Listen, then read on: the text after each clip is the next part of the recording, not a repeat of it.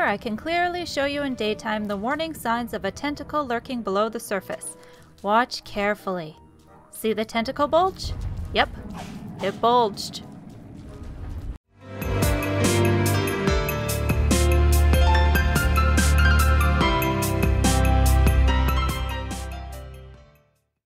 Welcome! I'm Boogerlicious. Struggling to play Don't Starve together?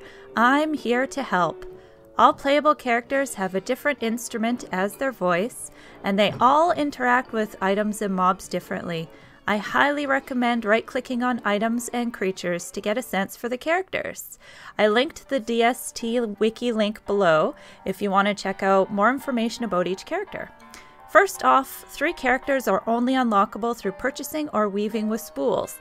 I've labeled them for you here. The rest are all automatically available to you when you open the game for the first time. I'll give you a brief character overview right now. All the characters have different traits. I've scaled these based on a beginner player's ability to interact with the world, eat most foods available, and balance of character stats. If you're interested in a video about all the characters' pros and cons, comment below and like the video so I know you're interested. So easy characters to start off playing with are Wilson, Wendy, and Walter.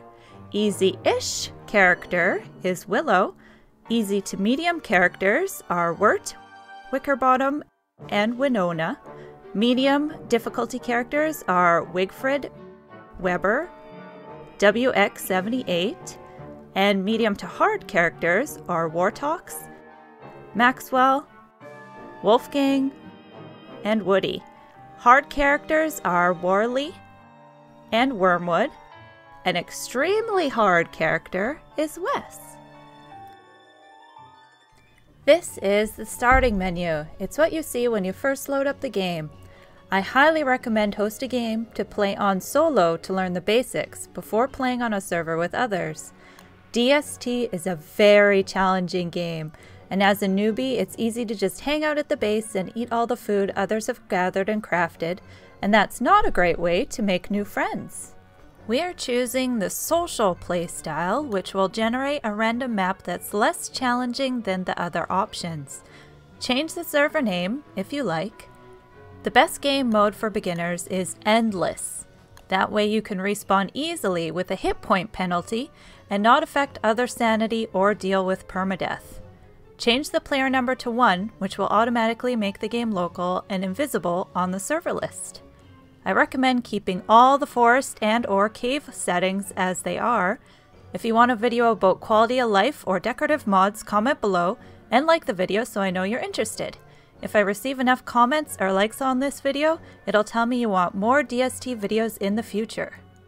After the game loads in, you'll see a character selection screen. This outlines all the character stats for hunger, sanity, and hit points, things they enter into the constant with, which is what the game world is called, and some bullet points about their pros and cons. Again, the wiki linked below outlines things in more detail, and if there's enough interest, I may record a video later with more information about each character. Today we'll be playing with Wilson. I like him as a starting character because he doesn't have any debuffs like some others, and his beard helps him stay warmer in cooler weather. This is the Florid Postern, where you spawn into a randomly generated world for the first time, and the place where you can respawn easily if you die in Endless mode. Let's review the user interface. On the left side bar, that contains all of your craftable recipes. In order from top to bottom, the tabs are titled Tools, Light, Survival, Science, Fight, and Dress. Notice how they all have a beige background right now. That means you don't have anything in your inventory to craft yet. I just picked up a seed. You can eat these, but I recommend saving them for farming later. WASD on your keyboard moves you around. Spacebar will pick up things when you're near them, or you can left-click on the item. Always pick berry bushes when you see them. The game is called Don't Starve after all. You'll see collected items in your hotbar/inventory slots at the bottom of the screen. The upper right-hand corner displays different meters: hunger, sanity, and hit points. The dial at the very top displays day cycles: daytime, evening, and nighttime. You want to keep an eye on those while you're playing. Focus on collecting sticks, grass, and flint for crafting. Gather berries and seeds as you see them. You can pick carrots, but just know they take 20 days to respawn. Hear that bell sound? Look at your left crafting bar. The light tab turned green. That means you can craft something. See how the torch icon is lit up now? You have enough grass and twigs to make a torch. This is very important. You always want enough grass and twigs or grass and wood to make a light source at night. The torch has durability, so only have it out when you need it at night. Stay in the starter biome until you have enough resources to craft at least a torch, and until you have some berries and or carrots to eat later. Not all biomes will have sticks, grass, or flint, and you'll need these items come nightfall. Once you've gathered enough sticks and flint, craft an axe for wood and a pickaxe for stone. Ideally, you have extra flint, sticks, and grass left over, since your tools and torch have durability. They will break and need replacing.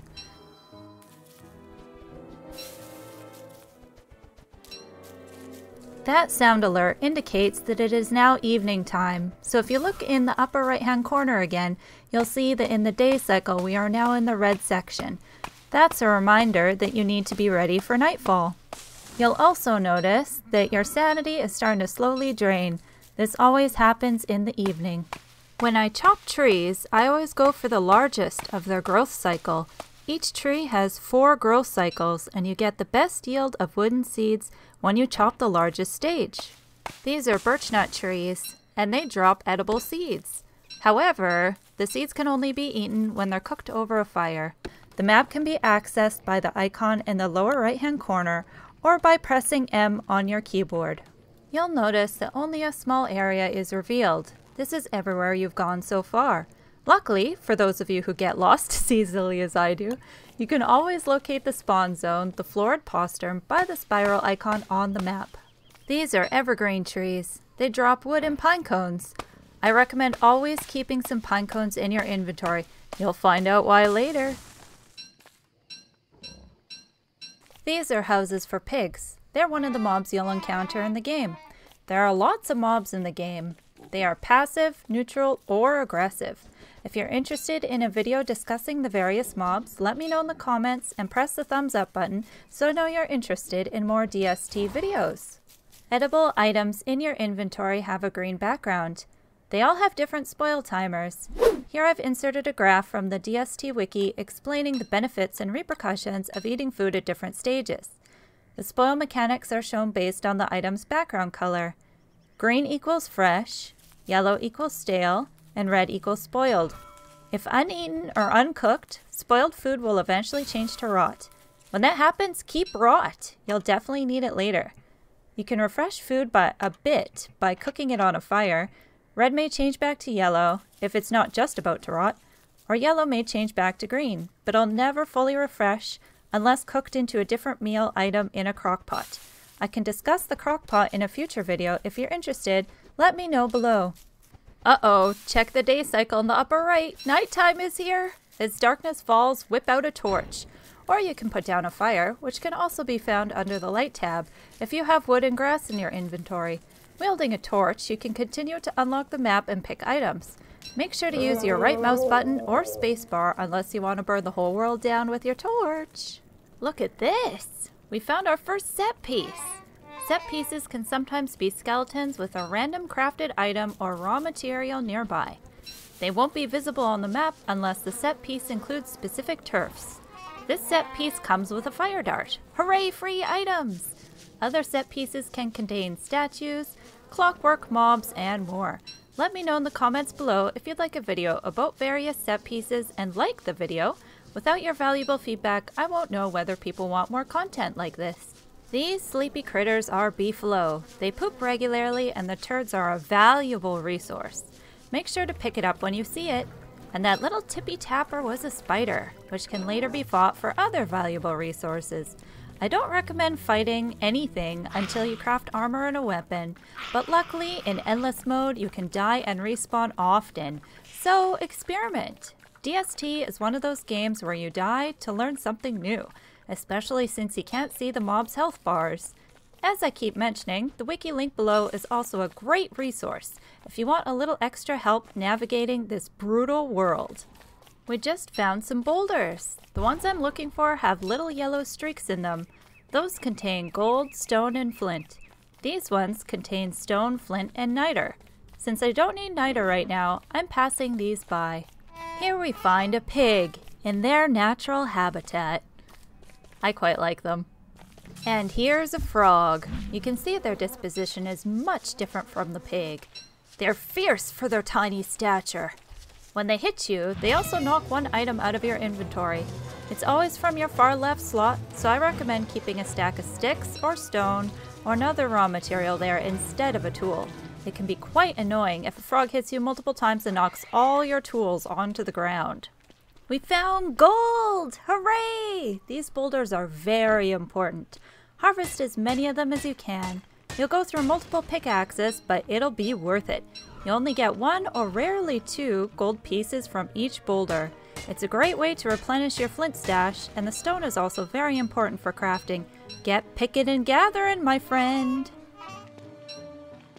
I'm going to set up a science machine now. This is a critical moment in your playthrough. Materials needed for a science machine are gold, wood, and stone. You'll notice new light bulb icons on some of your tabs. If you open the tab, unlockable items will show up with a light bulb icon next to them.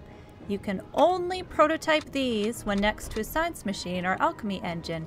The first item I'm crafting is a backpack, an extension for your inventory that pops up on the right hand side. Once you've prototyped that item once, you'll be able to craft it again in your current playthrough without being next to a machine. Based on a friend's suggestion, I like to put my edible items in my backpack. So if I die and my backpack drops, nearby mobs won't take any of my food. Notice how new tabs appear when you're next to the science machine. These are tabs that have entirely locked items. By crafting them once by the science machine, like I mentioned before, you'll be able to craft them again anytime and anywhere later. See that little gift icon that just appeared at the upper left of your screen? It lights up with a sound effect when near a science machine, but when you walk away it turns gray. This is one of the most appealing aspects of Don't Starve Together versus Don't Starve. In Don't Starve Together, you randomly acquire skins, which you can apply to your character's clothes, or craftable items in the game. It's a really fun collectible system that I love. I'm playing on purpose without skins today, so when you start your game like mine, you don't get confused by the differences. I entered a Clockwork Knight's aggro distance. I currently have 140 hit points. See how one hit takes me down 40 points? That's why I recommend armor and weapons earlier before fighting random NPCs. However, experimenting and paying attention to how much damage you take from each mob is a valuable learning lesson. When you check your map, you'll notice that the science machine shows up. This is so you can return to it easily. Since Wilson is super hungry, tonight is a great night to cook some food on a fire. Cooking food in DST is almost always better than eating it raw. Notice when I check my hit points and hunger when I eat. They are the most common stats affected from eating these basic food items. Easy starter food items you can gather and cook on a fire. For hunger, cooked berries and cooked carrots. Both also receive a little hit point bonus when cooked, but not raw. For sanity, cooked green mushrooms. You take 1 damage to hit points, which is mild, and those pop up in the evening. Otherwise, they stay under the ground. And for health, raw blue mushrooms. Although you take 15 damage to sanity, those pop up at nighttime and otherwise stay under the ground. Do you want more info on other food items and crockpot recipes?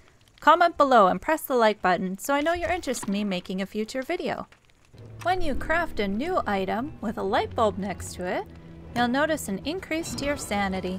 This is a great strategy to slowly use as you play. Craft new items with your science machine or alchemy engine, both when you need a new item and could use a little jump to your sanity. If you put up your science machine like I did as a matter of convenience, craft a hammer and break it. You'll get about 50% of the materials back and be on your way. Wow, we found the eye bone already on day 3! This is amazing! But uh-oh, the random generation of the map placed it right next to a clockwork rhino set piece. Yep, that clockwork hits hard. Grab the eye bone and run! Soon you'll hear bouncing approaching and you'll have a fuzzy little companion. His name is Chester, and he's mobile storage for you. Be careful on taking him around with you. He has hit points too and can die. Never fear if he perishes though. He'll return to his eye bone eventually, but everything inside him will be on the ground at his death site until you retrieve it. We're looking at the map now to check for where the florid postern is. We have a good amount of materials to start assembling a base. I want to do a little more exploration around that starting zone first though. We want to make sure not to build too close to the mosaic biome.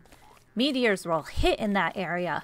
And if our base is anywhere near there, bye-bye base!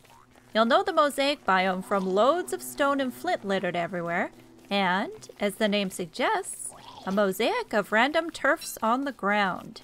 That aggressive little bugger chasing us is a merm. They are often found in the swamp, and I think there was a merm house randomly generated over here somewhere.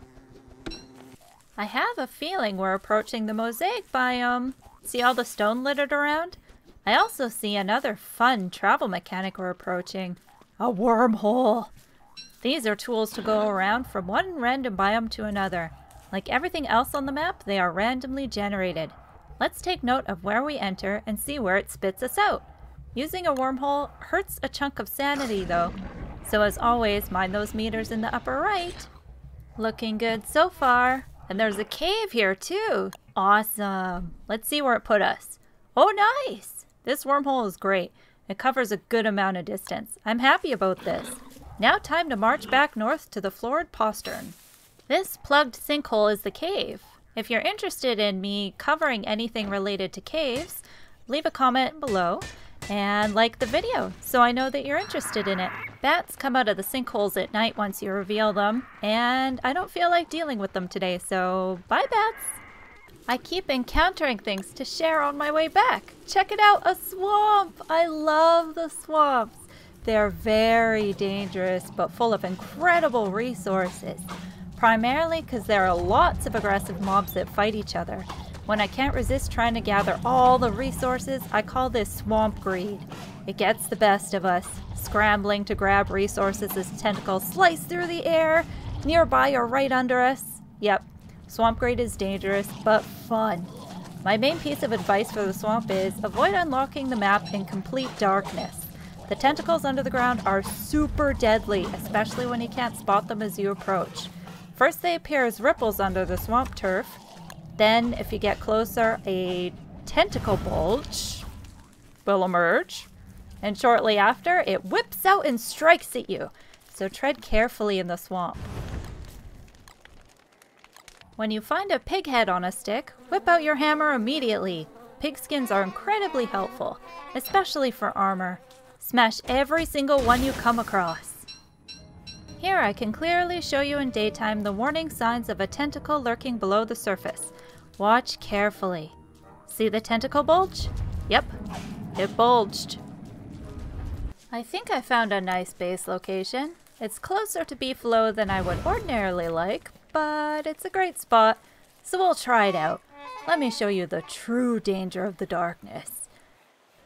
What's that hissing sound? Oh no! I miscalculated. She got us before we could get into the light. Rest in pieces, Wilson. That was Charlie. She lurks in the darkness and kills anyone without a light source. Most characters can handle one hit from her, but not two. I couldn't handle one because my health was obscenely low. Whoops! Let's just do our walk of shame to the florid postern. See you in a moment, my friend. If you die at night, wait until morning to respawn, especially anywhere without a light source, or Charlie will get you again. However, if you need bone fragments, dying multiple times isn't a bad idea. You leave a skeleton behind every time you die. But notice how our hit points meter is blacked out along the top? Your maximum health lowers more each time you die. There's something you can do to fix that. If you want to know more about it, leave a comment below and like the video, so I know you'd like more DST videos. There's my skeleton and my stuff, with obedient Chester waiting. Hold down the space bar to mass collect items and hammer the skeleton, so it's no longer in the way. Now onward to base building! See the red mushroom in my backpack to the right? I want to quickly highlight that you can freshen the stack of edible items by collecting more. First, I'll place the science machine again, which we need to build the second tier of technology, the alchemy engine. The majority of early to mid-game items will be unlocked with the alchemy engine. For this, we need boards, cut stone, and electrical doodads. Isn't electrical doodad the best name for a sciencey item? I love Clay, the company who made DST, so much. The boards and stone can be made in one of the new light bulb tabs, Refine. Right now I'm putting a stone fire pit down. These are better than a regular fire because number one, they won't catch your base on fire like an out-of-control regular fire would. And number two, they provide light to your base at night to keep Charlie at bay. And finally, number three, the pit remains after the fire goes out, whereas a regular fire will just change to ashes, which if not picked up will blow away in the breeze. Here we have the Refine tab, and you can see the boards and the cut stone require quite a few of the raw materials. So you want to make sure you're really stocked up when you settle down to start assembling your base. I was lacking stone, so I replenished my resources. Now let's build this alchemy engine. The electrical doodad is under the science tab. To craft 2 of those, you need 2 cut stones and 4 gold nuggets. Crafting these new recipes is helping out my sanity, which is perfect since I need it. The more insane your character gets, you start to hear and see things, and you can get hurt. If I do more DST content, I'll cover more about that in the future. Is there anything else about DST that you'd like to learn more about? I'd love to hear from you. If you enjoyed this video, please let me know in the comments below. Don't forget to press the like button and subscribe if you haven't yet. Have a wonderful day, my dear, amazing, wonderful friend.